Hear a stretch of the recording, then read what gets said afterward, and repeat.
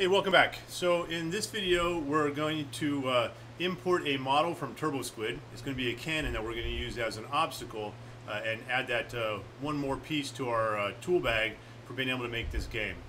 But first, if you're just now joining us and you're not sure what's going on, you want to see what the rest of the game is about, you can go ahead and go to my YouTube channel, Putting on the Fritz 3D Visualization, and subscribe if you like what you see, like the video. Alright, so let's go ahead and take a look and see what exactly I am talking about for our game here. Okay, so let me bring up my demo game, and here you can see the cannons kind of off in the background. If I hit play right up here, you'll see that these cannons are wall mounted, or you can put them on any type of obstacle, and they're just going to shoot, and then the cannonballs disappear when they hit something. There's some animation in the cannon. And then if they actually hit the player, they'll do damage and the game will restart. Alright, so let's go ahead and go get this cannon first. We're going to download it off of TurboSquid. So open up your favorite browser, whatever it might be, and go to www.turbosquid.com, and that'll get us all set up. Okay, and then once you get here, you're going to have to create an account if you don't already have one. So you're going to have to go up here, create an account, and then you can start downloading. If you're on a school campus, of course you can use your school email address or whatever you have there, but this will probably be something that you want to revisit multiple times. And by having an account, you're going to continue to add things into it over time, and you kind of get sort of a library, because anything you download from here, whether it's free or you purchase, stays in your library. And I'll show you what that looks like here in a minute. So let's go ahead and first find the cannon. Alright, so we can click here in the middle where it says 3D models, and I'm going to type in cannon. And this one probably won't come up right away because it was just added. And but we're going to kind of take a look at it. So we get in here, you can see there's a lot of different type of cannons in here. We can go up here to the left hand side where it says price and select free, because we're going to download a free model. Okay, and if we scroll through here, I don't believe this is going to show up. There's 2 pages. I'm not seeing it yet.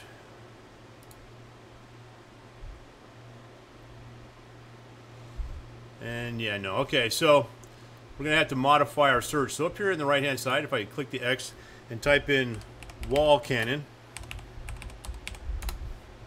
okay, we'll get a few things that come up, and it's going to be this one right here. This is the one you saw in my video. Okay, and what we're going to do is we're going to click on it, and it's an OBJ model, and it is free, and all the details about the model are down here. It's an OBJ, polygon, stuff like that. Some details here. We can click through it, take a look at some of the images. Might look a little familiar. Okay, and there we go. Alright, so what we're going to do is we're going to download this. So right down here where it says free and download, we're going to click on download. And what that'll do is I'll take you to your products here, okay? And it'll show up here under all of your products that you found in the past that you've been using. And once it's here, then you can just download this onto your computer. So for this one, because it's just a simple model, there are no textures with it, we're going to go ahead and just click right here where it says Cannon Object. Okay, I'm going to select that. It's going to download, and you can see I've downloaded it a couple times because I tried this out first. I'm going to click on the folder and get my downloads folder. Now what I'm going to do is I'm going to go into my project, okay? So if you haven't already opened up your project, open it up, and we're going to go to our content drawer, and then in our content drawer we're going to go to blueprints, and we're going to click on the actors folder. And is that where I want to put it? Yeah, we're going to put it in actors. Alright, so then we're going to go ahead and right click, and I'm going to say new folder, and this one is going to be cannon. I'm going to hit enter. I'm going to double click it, and this is where we're going to take the model that we downloaded, okay, and we're going to click and drag and drop it down into here. Let me move this out of the way, and this FBX import options will pop up. Alright, so one of the things we're going to do with this particular model is we're going to go ahead and rotate it to make sure that it is facing in the right direction, okay? Because when you pull some of these in. Sometimes they're facing in crazy directions, and Unreal Engine has Z up, or Z as some people call it, and then other modeling, external modeling software has Y up. So sometimes it kind of messes things up. And there's other ways to kind of play around with it, but this one I've messed around with. So I know that right here for my import rotation, I'm going to want my Y to be at 90 degrees positive and my Z to be at negative 90. Okay, and I'm going to go ahead and click import all. And once that's done, I'm going to open up my content drawer back to that folder, and we should have the cannon and the base to the cannon right here. And they should be facing kind of in this 45-degree angle off to the left here. Okay, so we're going to do a couple things to get this all set up first. First, we're not going to use these materials that came on them. Those are material nodes that were set up so that the cannon and the base each have their own material.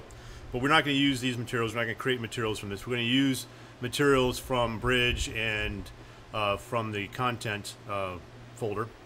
So I'm going to go ahead and hit delete on that material. I'm going to force delete it because it's going to say, hey, you're going to lose it. Can't get it back. That's okay. We don't need those materials. And the other thing I want to do is I'm going to rename these two so that they don't have such a long, complicated name. It's basically the same thing repeated twice.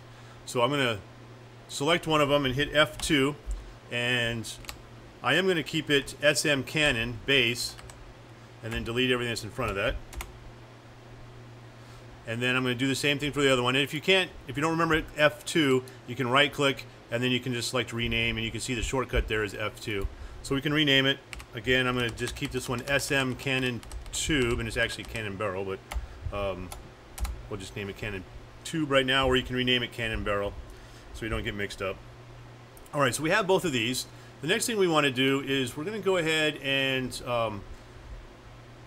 set them up so that they have their material applied to them already, okay? And we can double click on the cannon base, and when that opens up, you see it here in this window, okay?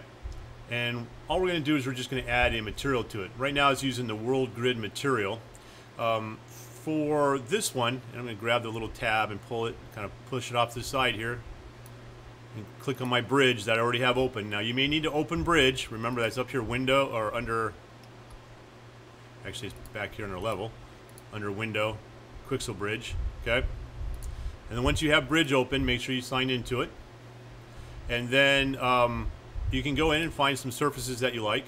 I found a metal, rusty, so corroded, and I used this one right here, this rusty metal, but there's plenty of other ones to choose from. Find something that you like that kind of speaks to you for what your game might be, and then select that. Here's a kind of a painted copper sheet. That's kind of cool. Anyway, so you can get that, and then what I'm going to do is rusty metal. Okay, so I'm going to come back over here to my world grid, and I'm going to type in, so this was a material instance underscore, because when we get them from bridge, they're material instances, and this was rusty metal, I think it was, and that's going to give me that look I have right here. Now for this one, for that material, I have already gone in and let me find it, since I downloaded it, because remember, you're going to have to download and import it, right? So from bridge, you're going to have to hit the little green arrow to download it, and then you'll hit the blue arrow to import it. I've already done that with mine, and I've also already modified it so that back here in my mega scans, my surfaces, that rusty metal, I modified it here with my tiling, and I set mine to 10 to 10 again. Just whatever reason, that number just seems to kind of work for what I'm doing right now because of the scale of everything. And that's what gave me my cannon base this look right here, okay? If I reset it back to original, these paint chips would be really, really huge. And which might be okay. That might be a look you're going for. All right, so with those two done, we can close both of these out. And I'm going to leave bridge open just for future use. Now the other one I'm going to do, go back to my content drawer, my content, my blueprints, actors, and find my cannon again. This time I'm going to do the same thing for the cannon tube, but I'm going to use a material that's already in the came with the content when we first set up our game. And this one is going to be M because it's a material underscore and it's metal. and it was copper, this metal copper. And that kind of gives me that barrel, that kind of a dented, kind of old, weathered look to it. I kind of like that one. I didn't see anything like that I liked in bridge, so I went with this one. But again, this is your project as well, so you can pick whatever you want, okay? So I'm going to go ahead and save that too, and close it. Hopefully I remember to save the other one before I close it. Yeah, it's still on there. All right, we're good. All right, so now they're both set up in the right direction, and they're both facing in the direction we need them. Well, facing the direction we need them to be. And they both have materials. So the next thing we're going to do is we're going to go ahead and I'm going to right-click, and we're going to get our blueprint class started, and we're going to do some things to getting it set up in there, and then we'll stop from there. All right. So a couple more minutes here. So we're going to select a blueprint class. This is going to be an actor. And we're going to name this one BP for blueprint _ and I'm just going to go with the simple name Cannon. Okay. And then I'm going to double click on it. And it's going to open up. Okay. The first thing I want to do is I'm going to select my default scene route. I'm going to add, and I'm going to add a static mesh. So a static mesh, and actually static mesh should be right here on this very front page. So static mesh, okay? And I'm going to call this one Cannon, yeah, Cannon base. Okay, and then with that one selected, I'm going to go ahead and add another static mesh. And this one's going to be Cannon barrel. Okay, and then we'll add one more thing, but we'll do that here in a second, all right? So let's make sure everything's set up right first. So we're going to go back to Cannon base. We're going to select that. And over here for static mesh, I'm going to hit the down arrow. And I'm going to type in SM _ Cannon. And since we only have two things in here named Cannon, we're going to pick the one that says Cannon base. And it should be, when it comes in, it should have its material on it. And it should have the green arrow right here in the middle, facing in the middle of it, facing outwards, okay? And then we're going to do the same thing for Cannon barrel. We're going to select Cannon barrel. We're going to hit the down arrow, SM _ Cannon, and this is going to be the Cannon tube, okay? So now we have the Cannon base and the Cannon barrel. They're both pointing this direction.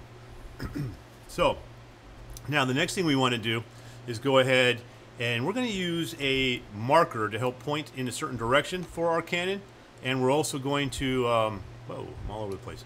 All right, so and the next thing we're going to do is we have a point in a certain direction, and this arrow is going to be the thing that we use to instantiate or find the position of where we want to instantiate our projectile, which we'll take care of in the next video. All right, so what we're going to do is we're going to go back up here with Cannon barrel selected. We're going to hit add, and this time we're going to type arrow. Okay, and we should have this little arrow choice with a little arrow next to it pop up, and we're going to call this let's see, we're going to call this projectile direction. Okay, and now if we take a look, we see that we have it pointing in the wrong direction. So what we need to do is we're going to need to rotate it, okay?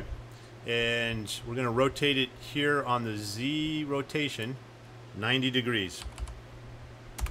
Now it should pop out in front, so we should have it sitting here pointing in the right direction.